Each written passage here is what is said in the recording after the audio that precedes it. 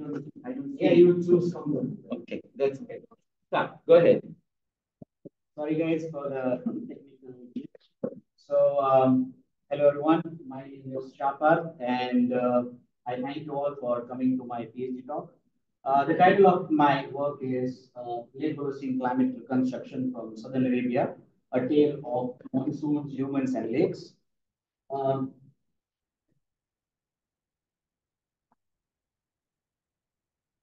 okay. Here are the contents of the talk. First, I'll give you the brief introduction on the subject of the PhD work that I'm trying to do. Then I will follow by methods or proxies that are used in my studies. And then I will straight away jump to results from two sites, Lake Ghal El Ghazal and Lake Parth Shah. And then I'll conclude with that. So coming to introduction. So there are various in paleoclimate, there are different kinds of climatic studies. There is short term, there is long term. However, what I interest me is to study short climatic events. So for that, Holocene is considered to be the most ideal time frame to work on. Why? Because there are too many short events happening in Holocene and which previous studies have been recorded.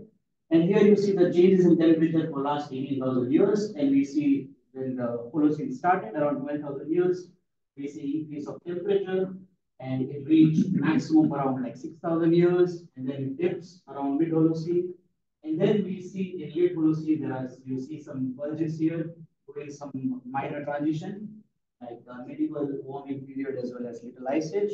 However, these changes are very small compared to big paleoclimatic changes, but they have a significant impact on social economic conditions of the people living in different parts of the world. What interests me is these last 4,000 years, which is late Holocene.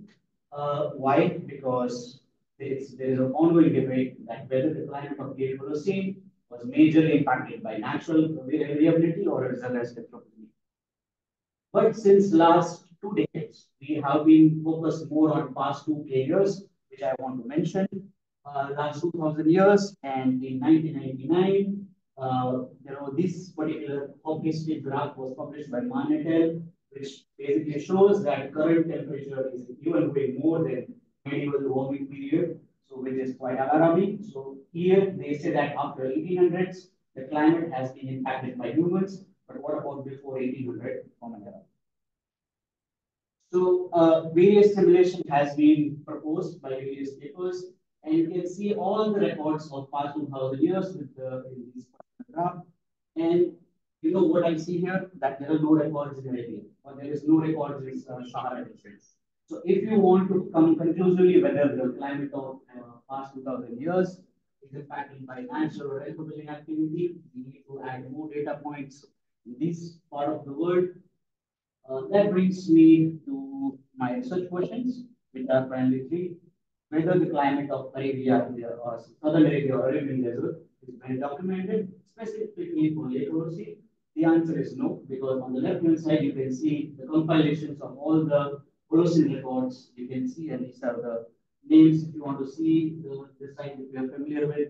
And here, none of the records have Lake Holocene continuous validated sites like in terms of international records.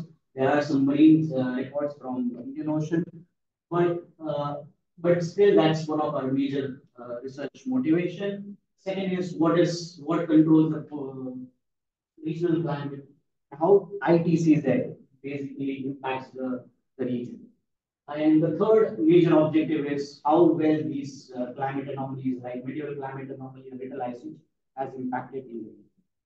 So for that, before going to paleoclimatic things, I want to discuss about modern precipitation data. Uh, because it is important to understand first modern climate and then jump to paleoclimatology. So the modern precipitation data says that the northern Arabia majorly gets most of the rainfall during months of winter, whereas southern Arabia and central Arabia receives rainfall during months of spring and summer. Now, this modern climatic data set doesn't provide the comprehensive picture that is going in this region. We have witnessed in last 2 decades snowstorm, dust, flooding in the region, and same year when you have drought in north, you have flooding in the south. So this indicates there is also special inhomogeneity in the modern data set. as well as teleclimatic data. If I specifically talk about Yemen, we all remember the year 2020, Corona year, when this region received extreme precipitation during winters, which they are not supposed to get during that time, and that led to extreme locust infestation, and that led to create a huge food insecurity in the region. So how do we understand this modern climate? So there are two major monsoon zones impacting this region. The first is East African monsoon, which is active during months of spring, and the other one is Indian summer monsoon. And these both monsoons are majorly controlled by this red dotted line. You can see that is IPCZ boundary. The more this boundary goes north, you have more precipitation coming from Indian Ocean or Arctic. Whereas in the winter, you have Mediterranean cyclone as well as northeast monsoon. However, this doesn't impact the Yemen region, so we can safely ignore them for now. That brings me to the listed objectives, which is to increase the spatial coverage of video data sets, to understand the role of IPCZ in regional planning, and the third major objective that I'm trying to achieve during my PhD is test and develop various climatic sensitive proxies, like Ostercott biomarkers, which has been successfully applied in tropical and subtropical climate, have not been applied in any setting like Yemen or Arabian Desert, and to estimate the response of climate change on lake ecosystem. That is one of the major objectives also. And the last objective is to estimate the impact of climate change on humans or the other way around. As I mentioned, that we don't know during late Holocene whether climate was impacting humans or humans were impacting. Question that we are trying to fix. So for that, we selected two sites. As you can see, they are very closely situated near IPCZ boundary. And the first lake is Karstik Old Lake Gai and Bazal, and the second one is volcanic crater lake Parth Shah. They are situated in a very similar climatic sensitive zone, but limnologically or geomorphologically, these two lakes are quite different. So whatever paleoclimatic signature we get from this will say different things. Coming to the methods, I will just summarize very quickly to save the time.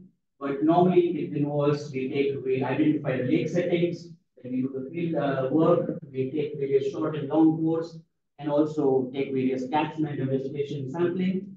However, in my case, the samples were already taken by a group of archaeologists from Brown universities in 2001, and the cores were stored for next 20 years in Minnesota. So, and we got access in 2020 to work on that. And then once we have the core in our lab, we can prepare the working packages. We first start with taking good photos to detect composite cores, and then strategize our sampling strategies. We first do non-descriptive analysis like microxylem, etc., and then we move to and regarding the proxies, I have divided into three working packages, which are chemical, physical, and biological proxies. And chemical proxies will basically tell you the sources of sediments.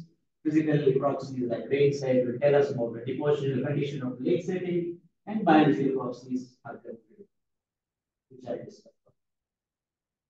Now coming to first chapter of my thesis, which was published in 2022, in 20 years, where we worked on this particular lake, Lake Al Khazal.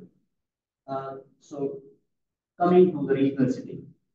So we see that this, as I mentioned, this lake is a karstic sinkhole lake, and this formed due to dissolution of gypsum and limestone. And there are no major rivers coming into the lake basin.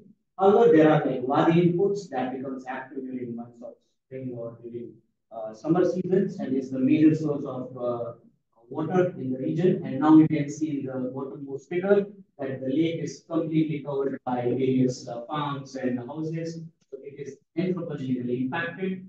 And we have collected 3 sediment core from this site. And as I mentioned, the methodology, we prepared the composite site. And then we did the radiocarbon dating. And it goes up to like 1,200 years. And it's based on 5 EMS dating on wood. And we also try to calculate the reservoir effect. We calibrated these ages with the latest calibration curve 2020. Coming directly to the results, first we looked at geochemical data. We see that We use these two particular ratios, which is titanium versus aluminum and calcium versus iron, titanium, aluminum. Basically, titanium indicates more Wadi input, and calcium ratio indicates more oxygenic calcium precipitation. High value of titanium indicates more Wadi input, more rainfall. The high value of calcium indicates less Wadi input and low lake level conditions. Similarly, we also interpreted MSC and DOC values followed by grain size. This is what I did in my PhD. I not only did grain size analysis and divided into clay cell fractions, I analyzed this data with n number approach, which basically tells you about the transport mechanism of the sediments, and it reveals me two major fractions, which is EM1 represents the Wadi influx, and the EM2 indicates more dust into the region.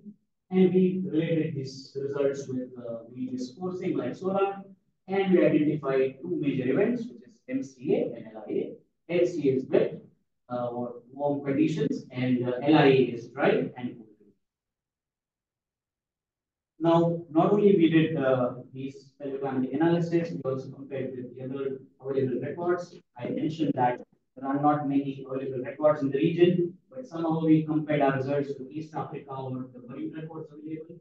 We saw some slight variations with a few available records for LCA and LIA. However, for the Arabian Sea, we don't see much fluctuation. Arabian Sea record is shown by F and G. You can see there are not much record that's I can really compare with. Coming to the summary, we recognize two major events, MCA, LIA. We compared results with different available records. And this is the first very continuous reconstruction record from Southern Arabia that reliably tells us about MCA and LIA. So this summarizes the first chapter of my thesis. Now, the second paper that I published in 2023 basically deals with how these climatic changes impacts the regional ecosystem. So for that, I use these three biological proxies like alkanes, phosphorates, and chironomids. So as I mentioned earlier in the slide, that these before applying these proxies, we need to test that these proxies are eligible to apply or not. So how do we test it? So we compare our results with the previously published paper. So we divided the core into various zones, wet and dry, and then we wanted to compare with the various bioindicators. And we see that for analytics, so those of you who are not aware of like analytics or biomarkers, alkanes have three major sources. You can see on the right side of the slide. There's algae, there's aquatic plants, and terrestrial plants, and they all produce unique signature based on their chain lengths. And using these ratios, we can calculate how much organic matter is coming from aquatic plants or it's coming from terrestrial plants. And based on that, we can know that the source of organic matter in the lake basin. And we see that during new events like MCA, we are getting more aquatic plant contribution, whereas in the dry intervals like LIA, we are getting more contributions from terrestrial plant. This can be explained how that during fluvial event, the Wadi is bringing more lot of nutrients and it is depositing into the lake, and that is resulting in more aquatic plant booming around these intervals. Moving to another biological indicator, which is ostracods, we identified four major species, and each species represents a unique environment. For example, Bleeding mostly are found in freshwater. It's a freshwater species, whereas Western Eula and Limnoc3 are mostly found in more saline or more harsh conditions because they are non-steamer ostropod species. And we see correlation with the available wet climate. We see more versions of Bleeding in Western Dona, whereas in the dry intervals, we see higher values of Western Eula and the other one. Going to chironomids, one last indicator. These chironomids are basically like mosquitoes, which doesn't bite, and we see that that in the dry intervals, they're getting more amounts of chironomids capsule preserved, and this is because when the lake level goes down, you have more oxygen that results in more production. Basically, they lay more eggs when the lake level is low because they don't like to. They normally like to stay in the top of the lake surface. So we see more chironomids during dry climate conditions. And these basically summarize whatever I have done in this particular work. when there is a wet climatic conditions, we see more aquatic plants, we see less salinity, we see more abundance of swimmer species of osteropods, whereas in the dry spell, we see the complete opposite. Coming to interim summary of this work, we have tested the efficacy of these three particular proxies. We applied them successfully. We try to understand the paleoenvironmental condition in the given group. That's the major inference for this paper. And then one extra paper that we planned this year to be published is on the environment assemblage data sets, where we see that after 1700s, we are getting a mixed signal that these environments are not being impacted by climate. This we have related with the more anthropogenic activity in the region. And this we correlated with another biological proxies like Holocene, and we see more abundance of Holocene after 1500s. When we try to estimate the population based on the land cover data sets, and we see the population is also rising when the Holocene concentration is increasing. These two data sets we are trying to publish within the next 6 months or something. Going to the last chapter of my thesis, which is based on Lake Karib Shauran.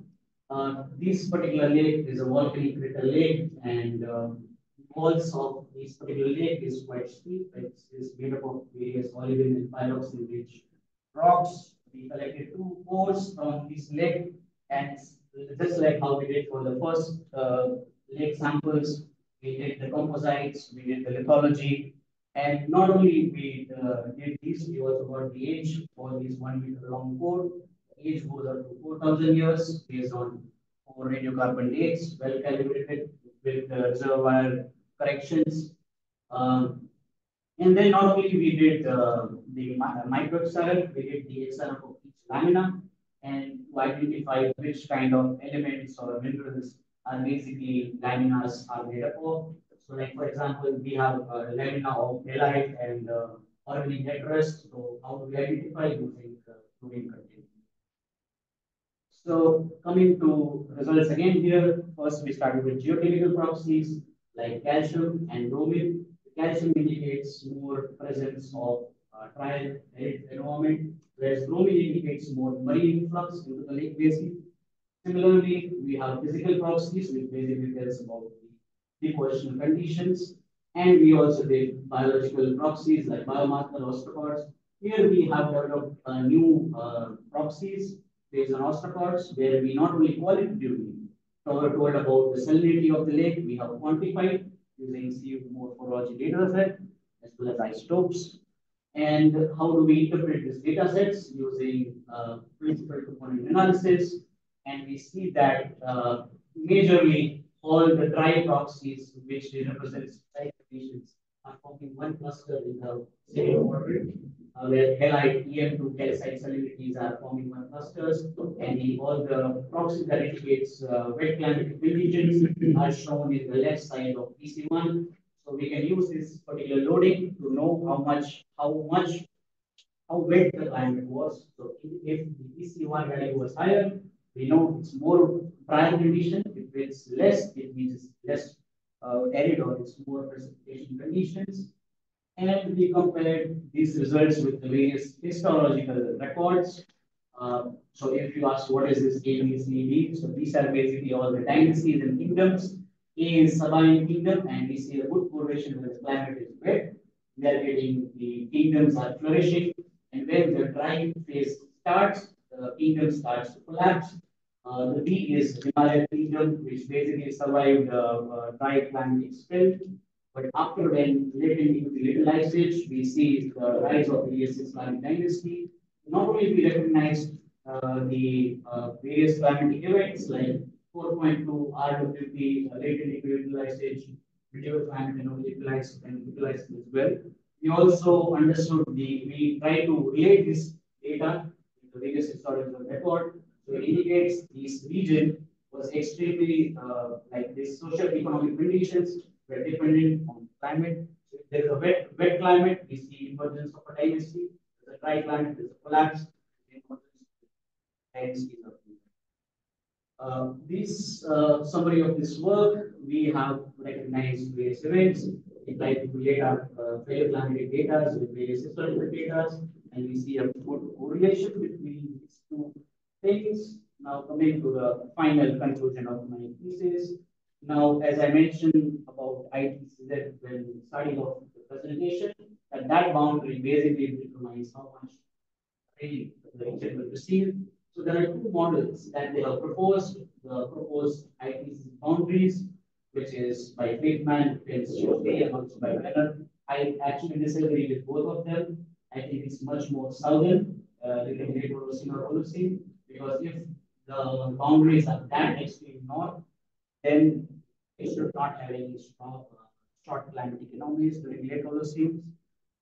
And we also recognize various regional climatic drivers like Red Sea trough, which currently has impacted the climate of the region, and it is heavily dependent on the ENSO events. So we have tried to add these things in my thesis during the discussion of the papers to include these regional climatic drivers. Coming to the final conclusion of my thesis, the final conclusion is we have very high resolution continental scale climate variability in southern Arabian desert. We recognize a lot of climatic events. We understood the role of ITCZ and its role and its impact on regional climate. We tested the level of various proxies that we use for paleoenvironmental and paleoclimatic reconstruction.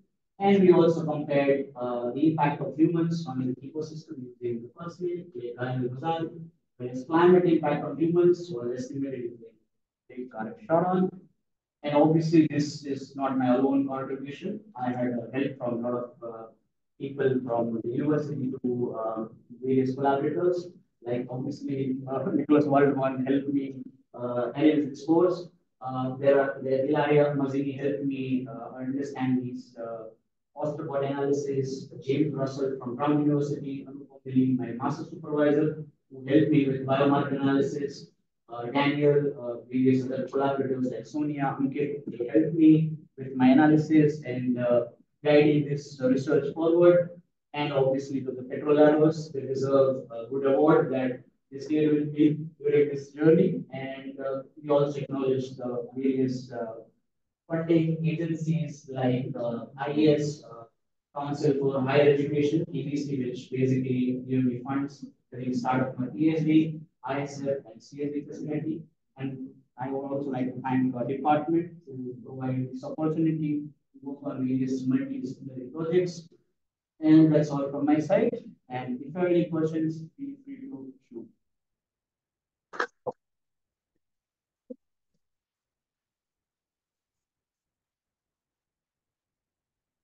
Thank you very much. You have questions?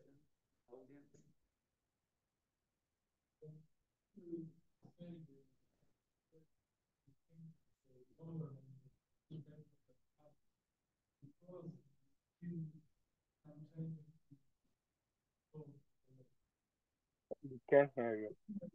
Maybe the scrutiny of them is the sentence where they say, but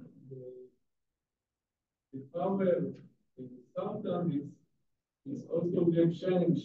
There is a light, the strength of the ITC there. It's like a gradient of power that along the line. Let's go up or right or down.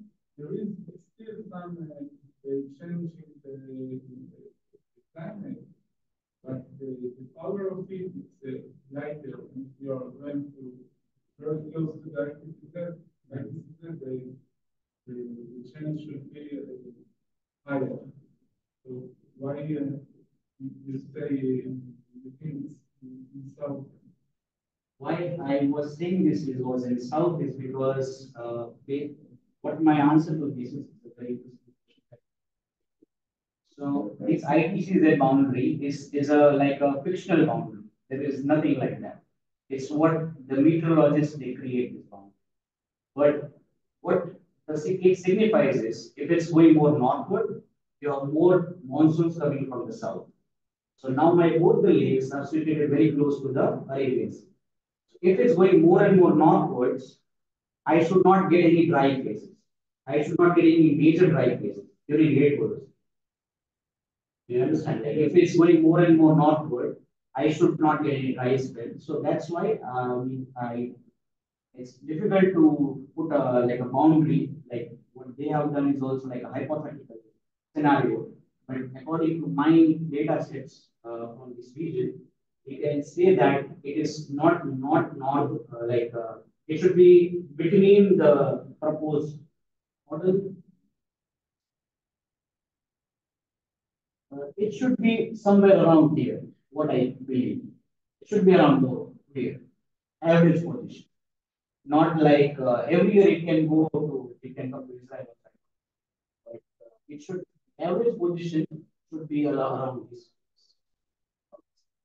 That's my hypothesis. Can be wrong, and the future works need to be done. This is a dynamic time scale. Yeah, it's there is no like if you measure it today, it will be somewhere in the south, maybe in the north. It is like a hypothetical number. So above IPCZ, there is no rain.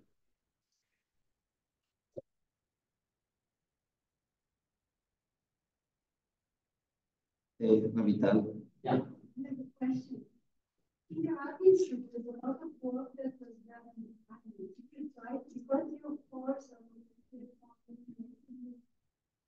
short distance from the coast, you try to coordinate these efforts.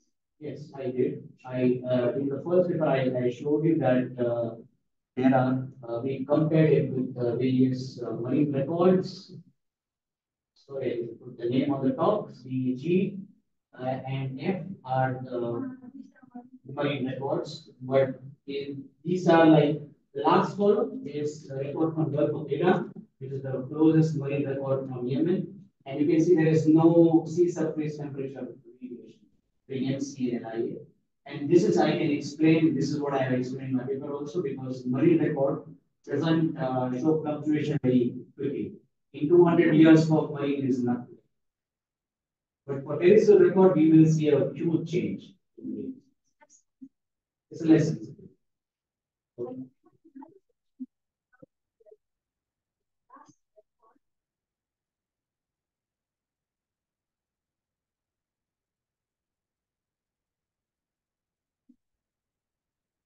Questions that were here. Yeah. Like you're showing here, but I'm very interested to understand it. If about 2,000 years, why the amplitude of vibration is higher? Is it because of the sampling or because the amplitude was stronger? Yeah, that's a great question because the age model is really like we have 60 centimeter, we have like 100, 200 years of record, and then the rest 30 centimeter, I have like the rest 4,000 years. That's why we have more data points on the top. The resolution is very high on the top, but when we go down, the resolution is dropping. So, changes vibration rate? Because Or because of compaction or I can show you, like in the photos, you will identify there is a like a slope failure. yeah. The slope failure in above 30 centimeter, which we have neglected for the paleoclimatic studies because we believe it's earthquake, but we don't have a lead to 10 age to confirm this whether it's pinpointing that particular event. There was an event 185 years ago. There was a huge earthquake. So, but we got the age on the top, but in the bottom we didn't got the age. So we cannot conclusively say that. So hence we removed that from our studies. Maybe from the audience, do you have questions? I mean, the audience online, Zoom. No question. Yeah, go ahead. I don't think that they actually hear us.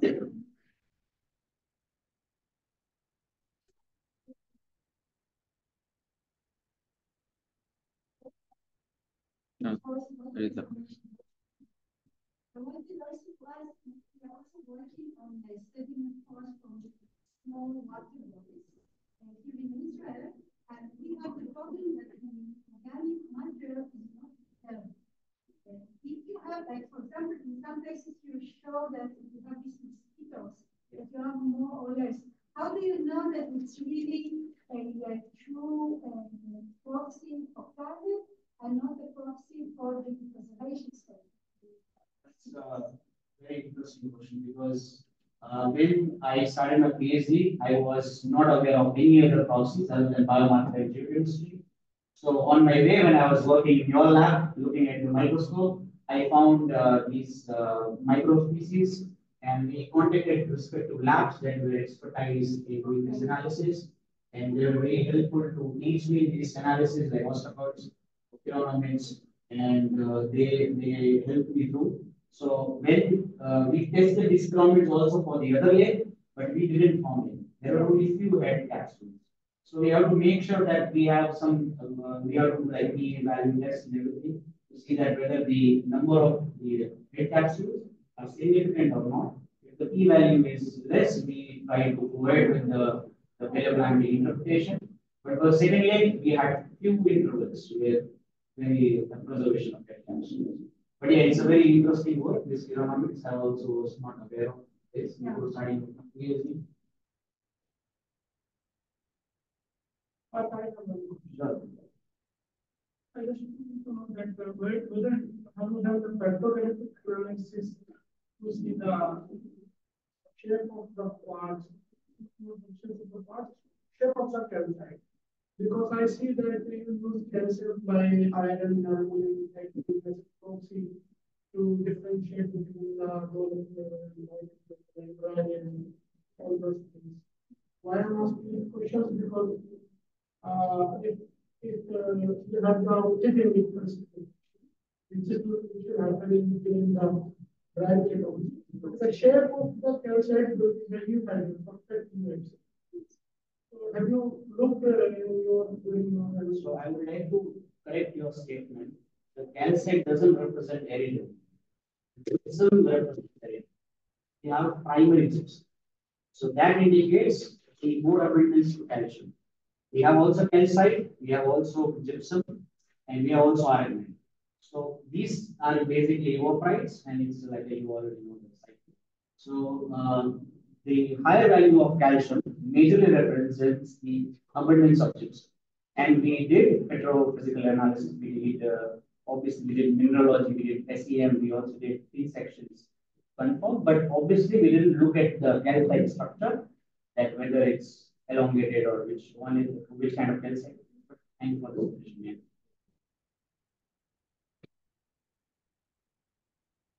question. Nobody in the Zoom wants to ask a question? It's okay. I'm just rechecking. Okay, so if no more questions. So welcome, Dr. Parth. And see you next week. Okay. Maybe we will organize a party for Dr. Parth. A mail will be sent. We need to organize it. Thank you, everybody.